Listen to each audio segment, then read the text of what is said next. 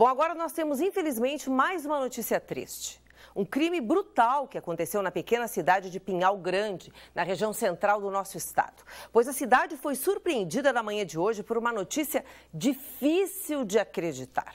Um agricultor da cidade matou 4 pessoas, entre elas uma criança de 10 anos de idade. O principal suspeito dos assassinatos é um agricultor de 41 anos, identificado como Ariosto da Rosa.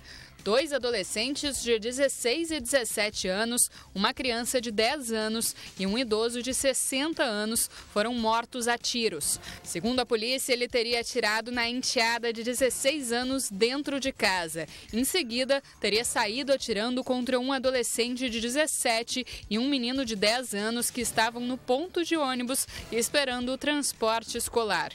Um idoso de 60 anos, identificado como Afonso Gonçalves, também foi morto.